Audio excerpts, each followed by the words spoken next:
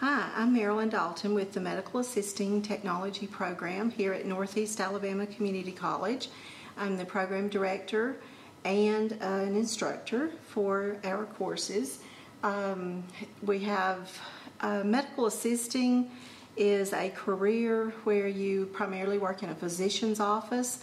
The person that takes you back, who registers you, this is a medical assistant.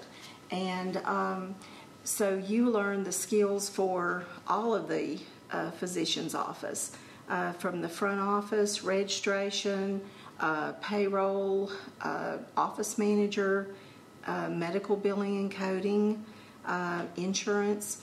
And then you also learn the skills of the clinical side, or we call it the back office, where you are taking the patient back, getting their vital signs, finding out why they're here to see the doctor, assisting the doctor in setting up the room, exams. You learn different instruments, set up for excisions, pap smears. You also learn labs. So you're doing urinalysis, chemistry profiles, blood sugars, EKGs. You're giving shots, so you have to learn about medications. We have a pharmacology course, and also phlebotomy. That's one of our biggest draws, is a short-term certificate in phlebotomy.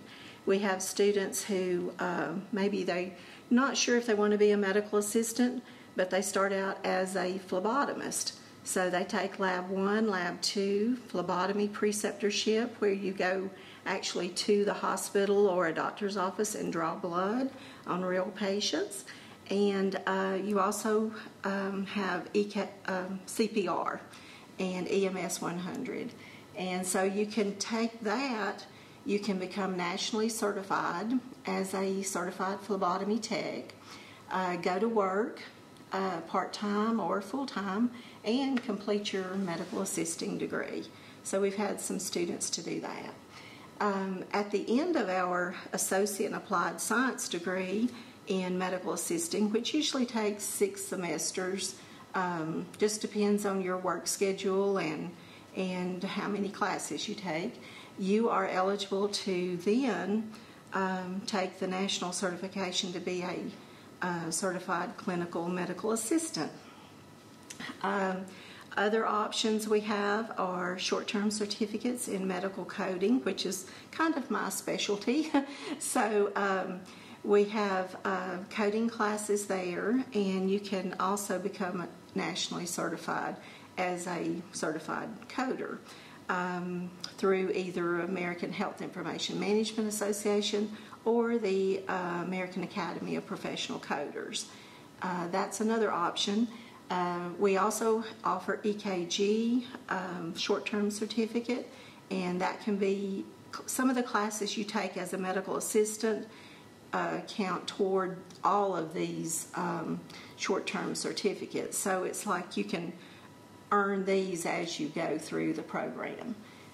So we would really like for you to contact us if you're interested in working in a doctor's office setting as a certified medical assistant or a coder, a phlebotomist, EKG tech.